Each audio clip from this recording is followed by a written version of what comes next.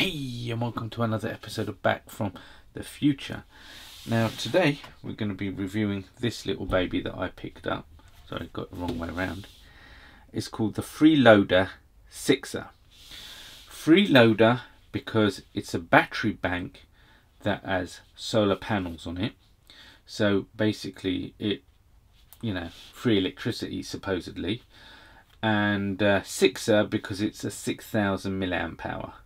It comes with this lovely little rugged rubber casing, and on the back of it, it has this little clip on it, belt clip, so you could put a belt clip or a strap on it. Now the great thing about it is, on the front it's got a micro USB port to charge and a regular USB power output here. I'd imagine that would theoretically maybe be 1.5 to 2 amps. I haven't measured it, so I'm not sure.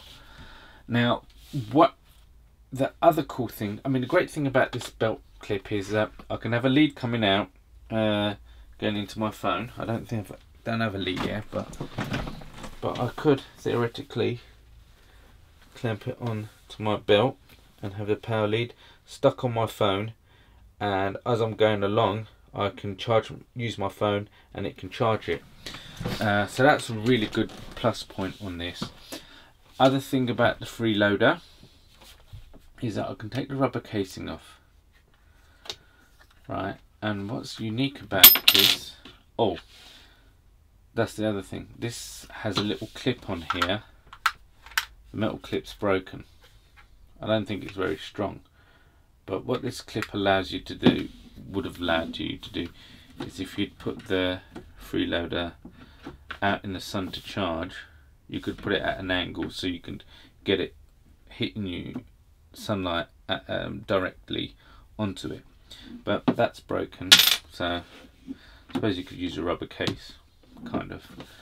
Now the great thing about this is, if you've got an iPhone or an Android, it caters for both, because it comes with both connectors. It comes with a lightning connector, and it comes with a micro USB. So my Samsung Galaxy, I can plug it in and I'd press the button and it will start charging it. It will start charging my phone. It gives a 1.1 amp out of the micro USB or the lightning, and you can charge both lightning and Android phone at the same time. Obviously the current would then be halved. So if I put that away, so basically if we recap, it's got micro USB output, lightning output, and a regular USB power port on there. Now going back to the solar panel, not incredibly powerful at all. I think that if you wanted to charge this up fully via sunlight, you'd need to leave it out in direct sun for maybe a week and a half. With British weather, British summertime, it's not that strong, to be honest. Maybe if you lived in the Sahara or somewhere near the equator, or Arizona, somewhere where it's extremely hot and you get a lot of sunlight, this probably would charge a lot quicker. But the circumference, surface area isn't large enough to charge this thing properly. You can use an external solar panel on this, and maybe in another video I'll try, because I've got some solar panels somewhere. I'm going to try plugging them in and see if we can get this to charge quicker in sunlight. So that covers that. Is there anything else? No, I don't think it is. It's not. Do you know what? It's handy because I don't have to carry a spare micro USB or lightning cable with it. That's why it's good to have. And like I said, 6,000 milliamp hours, you can't go wrong. I've been using it myself. This is my personal one. The other thing that I use it with, here we go. The other thing I use this baby with is with my cam caddy charger. So I'll take the micro USB output, and do I have a battery here that I can use?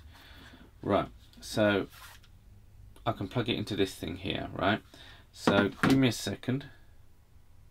Right, so found this battery. So now I've got my power bank, got my cam caddy charger. Switch that on, flick the switch. Give me a second. So when I'm out on the road, I can power almost any kind of camera battery from the cam caddy 2 charger. The two of these combined, absolutely epic. Because, as I said, the leads come with this.